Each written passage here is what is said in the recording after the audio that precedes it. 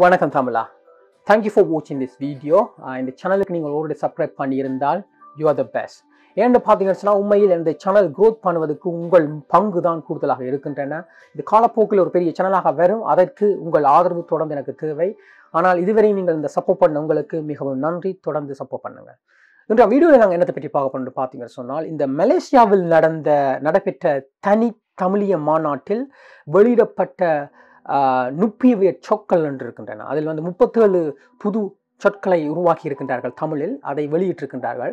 அது எனக்கு தெரியாது உங்களுக்கு எத்தனை பேருக்கு இந்த சொற்கள் தெரியும் என்று சொல்லி, அதனால் தான் நான் இந்த வீடியோவை செய்யும் பொழுது அது உங்களுக்கு உதவியாக இருக்கும் என்பதற்காகத்தான் இதை நான் செய்ய டிசைட் பண்ணியிருக்கிறேன். ஏன்னு சொன்னால் தமிழில் எனக்கு கூடுதலான ஆர்வங்கள் இருக்கின்றன. அதனால் இப்படியான வெறும் புது புது சொற்கள், இந்த தமிழை வளர்ப்பதற்கான சில என்ன விஷயங்கள் வந்தாலும் அதில் முன்னின்று எனக்கு செய்யணும் என்ற ஒரு ஆர்வம் இருக்கின்றன. அதனால் தான் டிசைட் பண்ணினேன் இந்த சொற்களை உங்களிடம் பகிர்ந்து கொள்ளும் பொழுது இது காலப்போக்கில் ஒரு பெரிய உதாரணமாகவும் உங்கள் பிள்ளைகளுக்கு கூட இதை படிப்பித்து கொடுக்கலாம் என்பதற்காகத்தான் இதை நான் முழுக்க செய்கின்றேன். அதாவது இந்த ஆங்கிலத்தில் வெறும் சில சொற்களை தமிழில் மொழிபெயர்ப்பதில்லை. ஒரு உதாரணத்துக்கு யூடியூப், ஃபேஸ்புக் இப்படியான இதுங்கள் கூட இதுவரைக்கும் தமிழில் மொழிபெயர்ப்பதில்லை. அதனால் தான் இப்படியான மாநாடுகள் ஒன்று நடக்கும். அந்த மாநாட்டில் இதற்காக அவர்கள் டிசைட் பண்ணுவார்கள், இதுதான் அந்த வேர்ட்டை உருவாக்க போகிறோம் என்று சொல்லி. இது காலப்போக்கில் டிக்ஷனரியில் கூட வரும். ஸோ அதனால் தான் நினைத்தேன் இந்த விஷயத்தை உங்களுடன் ஷேர் பண்ணணும்னு சொல்லி. ஏன்னு சொன்னால் உண்மையில் மெஜாரிட்டியான ஆக்களை விட மேபி ஒரு 10% ஆக்களுக்கு இது தெரிந்திருக்கலாம், மிச்சம் 90% ஆக்களுக்கு இதை பற்றி தெரியாமல் இருக்கலாம். அதனால் தான் நான் இதை செய்வதற்காக முயற்சி எடுக்கின்றேன். அப்படி சில பேர்கள் ஆல்ரெடி யூடியூபில் செய்திருக்கலாம் என்று கூட நம்புகிறேன். அப்படி செய்தவர்கள் இருந்தால் அவர்களுக்கும் ஒரு சல்யூட் கொடுப்போம். இனி நாங்கள் அந்த இதுக்கு போவோம். ஸோ அந்த வகையில் இந்த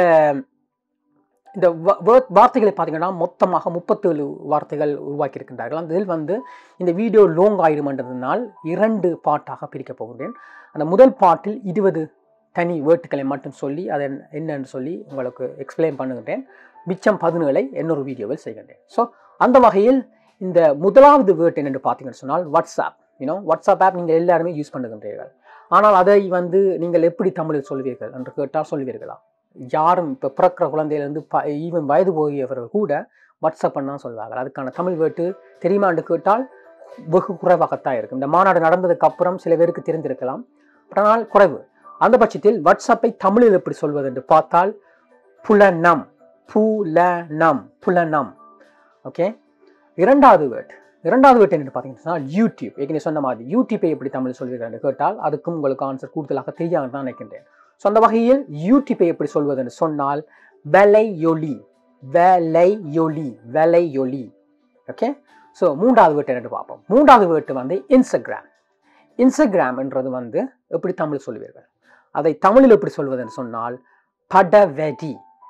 இன்ஸ்டாகிராமை பார்த்தீங்கன்னு சொன்னால் அது ஒரு ஃபோட்டோ சம்மந்தப்பட்ட ஒரு ஆப், ரைட்? அதுதான் அந்த படம்னு சொல்வீர்கள். அதே மாதிரி படவெரி என்று அதுக்கு பேர் கொடுத்துருக்கிறார்கள்.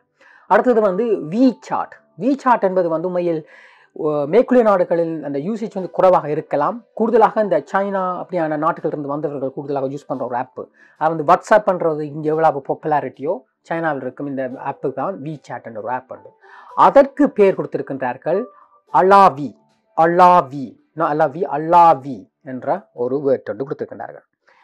இனி பார்ப்போம் மெசேஞ்சர் எப்படி சொல்கிறோம். இங்கே பாருங்கள், Facebook messenger, MSN messenger, Jakhu messenger இப்படியான மெசேஞ்சர்கள் இருக்கின்றன. அது இந்த மெசேஞ்சர் என்ற வேர்ட்டுக்கு மட்டும் இந்த கொடுத்த வேர்ட் என்னென்னு பார்த்தீங்கன்னு சொன்னால் பெட்ரியம்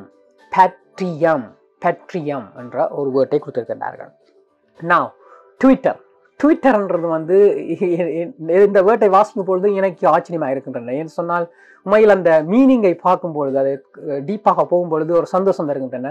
தமிழில் இப்படியான வேர்ட்டுகளை உருவாக்கி இருக்கின்றார்களான்னு சொல்லி. ஏன்னா ஒரு 500-1000 வருஷத்துக்கு பிறகு இந்த இப்படியான வேர்ட்டுகள் வரும் என்னும் பொழுது ஒரு சந்தோஷமாகத்தான் இருக்கின்றன.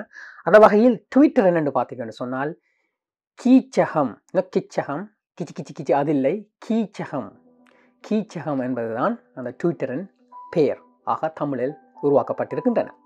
நான் டெலிகிராம் இங்கே அதுவும் ஒரு புது விதமான ஒரு ஆப் உண்டு. மெசேஞ்சர் மாதிரியான ஆப். ஆக்களுடன் கதைத்து உரையாடுவதற்காக செய்கின்றன. கூடுதலாக அந்த பெரிய கம்பெனிகள் தங்களை ஒரு குரூப்பாக கிரியேட் பண்ணி அவர்களுக்கு மெசேஜ் போடுவதற்காக இருக்கின்றன. ஏன்னு சொன்னால் இப்போ வாட்ஸ்அப்பில் கூட ஒரு குரூப் கிரியேட் பண்ணால் 250 பேருக்கு மட்டும்தான் நீங்கள் அதை இன்வைட் பண்ண முடியும். இப்போ டெலிகிராம் என்பது தேர் இஸ் நோ லிமிட். அதாவது ஒரு பாப்புலாரிட்டி ஆகி இப்போது ஷேர் மார்க்கெட், அதாவது அவர்கள் அந்த ஒரு கிரிப்டோ கரன்சி காயின் கூட அவர்கள் உருவாக்குவதாக பிளான் பண்ணியிருக்கின்றார்கள். ஸோ இந்த கம்பெனி பெருசாக வளர்ந்து வருகின்றன. பட் ஆனால் அதை வந்து டெலிகிராம் என்று சொல்லி கூப்பிடும் அந்த ஆப்பை வந்து தமிழில் என்னென்று மொழிபெயர்த்திருக்கின்றார்கள் என்று சொன்னால் தொலைவேரி, அதாவது தொலைநோக்கு, தொலைவேரி என்று சொல்லியிருக்கின்றார்கள். நான் ஸ்கைப் வந்து உண்மையில் கனகாலத்துக்கு முன்னமே இந்த ஆப் வந்திருக்கின்றன. பட் ஆனால் அதை வந்து நாங்கள் இதுவரையும் எனக்கு தமிழ் இந்த வேர்ட்டே தெரியாது. இதுவரையும் நானும் ஸ்கைப் தான் சொல்லி கொண்டு வந்திருக்கின்றேன். ஸோ இப்போது பார்க்கும்போது அதுக்கான தமிழ் வேர்ட் எப்படி உருவாக்கி இருக்கின்றன என்று பார்த்தால் காயலை, காயலை என்று சொல்லியிருக்கின்றார்கள். ஸோ என்றிலிருந்து தமிழில் நீங்கள் உரையாடணும் என்றால் வாங்க நாங்கள் காயலில் கதைப்போம்னு சொல்லுங்கள். சரியா? ஏன்னா அது வந்து உண்மையில் பாருங்கள், அது சொல்லும் பொழுதே இவ்வளவு இதாக இருக்கின்றது, காயலை. நான் ப்ளூடூத் எப்படி சொல்வார் என்று பார்த்தால் ஊடலை, ஊடகம் மாதிரி. அது மீனிங் ஊடகம் இல்லை, ஊடலை, அதாவது இப்படி போறது, உள்நோக்கி, அதாவது ஊடலை, ஒரு அலை சம்பந்தப்பட்ட விஷயம், அதை ஊடலை என்று சொல்லியிருக்கின்றார்கள். நான் வைஃபைவை எப்படி சொல்லுவார் என்று பார்த்தால் அருகலை என்று சொல்லுவார்கள். வைஃபைவை எப்படி சொல்வார் என்று பார்த்தால் அருகலை என்று அதுக்கு நேம் கொடுத்திருக்கிறார்கள். நான் ஹாட்ஸ்பாட் உங்களுக்கே தெரியும், அதாவது வந்து ஒரு மொபைலில் ஒரு ஹாட்ஸ்பாட்டை கிரியேட் பண்ணி அதை வந்து மற்றவர்களுடன் ஷேர் பண்ணி அந்த இன்டர்நெட் யூஸ் பண்ண வைப்பதற்காக செய்யும் ஒரு அலை. அதை வந்து இப்படி நேம் பண்ணியிருக்கேன்னு சொன்னால் பகிரலை, பகிர்ந்து கொள்ளுவோம், வாங்கள் எந்த விஷயத்தை உங்களிடம் பகிர போகின்றேன் பகிரலை. ஏன்னா அலை என்பது அலை போகின்றன, பகிரும் அலையை பகிரலை என்று சொல்லியிருக்கின்றார்கள். நான் ப்ராட்பேண்டை பார்ப்போம். ப்ராட்பேண்டும் ஒரு இன்டர்நெட், சரி, அதுவும் ஒரு அலை. அதை எப்படி சொல்லியிருக்கிறேன் என்று பார்த்தால் ஆரலை, அதாவது ப்ராட்பேண்ட் ஆரலை, அரலை என்று அது கூடாது, ஆரலை என்று சொல்லியிருக்கின்றார்கள். நான் ஆன்லைன்ன்றது இந்த இன்டர்நெட் சம்பந்தப்பட்ட விஷயம். ஆன்லைனையை அதை எப்படி தமிழ் சொல்லியிருக்கிறார்கள் பார்த்தால் இயக்கப்படுகின்றன. ஒரு விஷயம் இயக்கப்படும் என்றால் அது வந்து இயங்கிக் கொண்டிருக்கின்றன, அது நடந்து கொண்டிருக்கின்றன. ஸோ இயக்கலை என்று சொல்லியிருக்கிறார்கள். அது ஒரு அலை, இயங்கிக் கொண்டிருக்கும் ஒரு அலையை இயக்கலை என்று சொல்லியிருக்கிறார்கள்.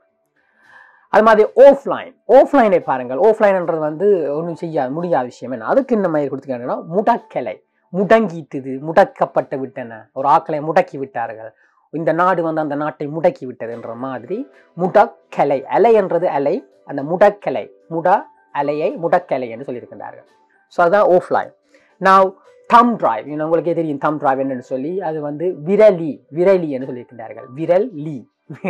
விரலி வேறு அபூர்வமாக இருக்கின்றன. பை த வே, இதுவரை இந்த சேனலில் இருந்து subscribe பண்ணிருக்காட்டிக்கு go head and do it. இந்த சேனல் வந்து தமிழில் ஃபைனான்ஸ் அட்வைஸ் கொடுக்குறது மட்டும் இல்லாமல் மென்டர் கோச்சிங் அப்படியான விஷயங்கள் கூட, டியூட்டோரியல் அல்லது உங்களுக்கான டெவலப் பண்ணக்கூடிய சக்ஸஸ் வரக்கூடியதுக்காக நான் அடுக்க ஒரு சின்ன முயற்சியாக இருக்கின்றன. ஸோ அதனால் வந்து இதுதான் முதல் தடவையாக இருக்கலாம் அந்த சேனலில் நீங்கள் பார்க்கின்றது. இல்லை என்று சொன்னால் ஏற்கனவே பார்த்துருப்பீர்கள், இன்னும் சப்ஸ்கிரைப் பண்ணியிருக்காட்டிக்கு அதை செய்யுங்கள், இந்த வீடியோ கூட லைக் போடுங்கள், அப்போதுதான் எனக்கு கூட இந்த சேனல் க்ரோத் ஆகும். ஓகே, ஸோ வாங்க அடுத்தது என்ன பார்ப்போம். அடுத்தது வந்து ஹார்ட் டிஸ்க். கம்ப்யூட்டர்களுக்கு இந்த ஹார்ட் டிஸ்க் எங்கே உங்கள் ஐட்டங்களை சேவ் பண்ணும்பொழுது எங்கே சேவ் பண்ணுன்றதோ அதான் ஹார்ட் டிரைவ். அதை வந்து தமிழில் எப்படி சொல்கிறார் என்று பார்த்தால் தட்டு. தட்டுன்றது வந்து ஒரு தட்டு, பிளேட், சாப்பாட்டு பிளேட் மாதிரி. இது தட்டு, வட்டமாக இருக்கும் ஒரு தட்டு, அதைத்தான் தட்டுன்னு சொல்வார்கள். ஸோ அந்த உண்மையில் காற்றாய் உள் பார்த்தீங்கன்னு சொன்னால் ஒரு வட்டமாகத்தான் இருக்கும், அந்த ஒரு செக்டர் லேயர் படி அதெல்லாம் அந்த சேவனும் இந்த டேட்டாக்கள் எல்லாம். ஸோ அதை வந்து தட்டு என்று கூறப்பட்டிருக்கின்றன.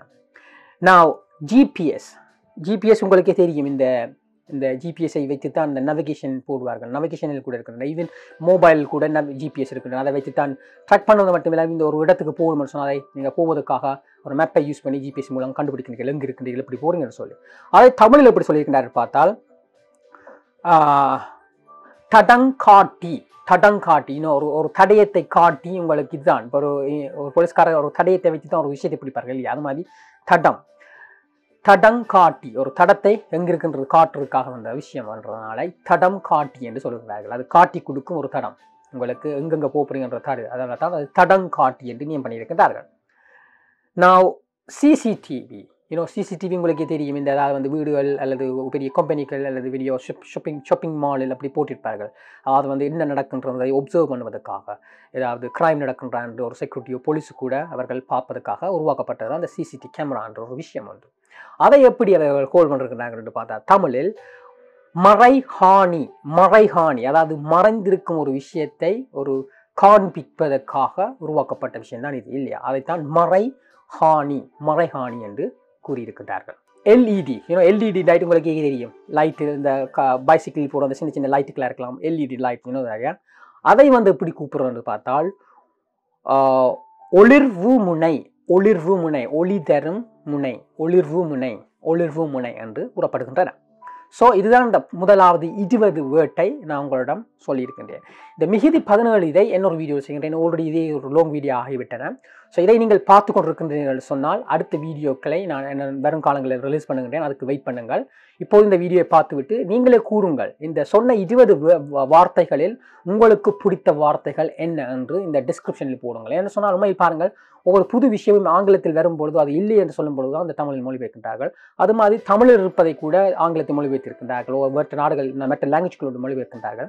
அது மாதிரி தான் வருங்காலங்களில் வரும் புது புது விஷயங்களுக்கு ஒரு தமிழ் வேர்ட்டு மெயில் தேவை. நாங்கள் போய் ஃபேஸ்புக்கு, நாங்கள் யூடியூப்னு சொல்ல வேண்டிய அவசியமே தேவையில்லை என்று நினைக்கின்றேன். ஏன்னு சொன்னால் தமிழ் என்றால் பியூராக தமிழில் கதைப்பதற்காக இப்படியான வார்த்தைகளை உருவாக்குவது நமது கடமை, அல்லது எங்களை விட இந்த அவர்களின் கடமை, அல்லது வருங்காலங்களின் சந்தைகளின் கடமையாக இருக்கின்றதனால் தான் இப்படியான சில விஷயங்கள் மன்றங்களை உருவாக்கி இப்படி செய்கின்றார்கள். ஸோ இந்த வகையில் இந்த வார்த்தைகள் உங்களுக்கு பிடித்திருக்கும் நினைக்கின்றேன். உங்களுக்கு பிடித்த வார்த்தைகளை போடுங்கள் கமெண்டில்.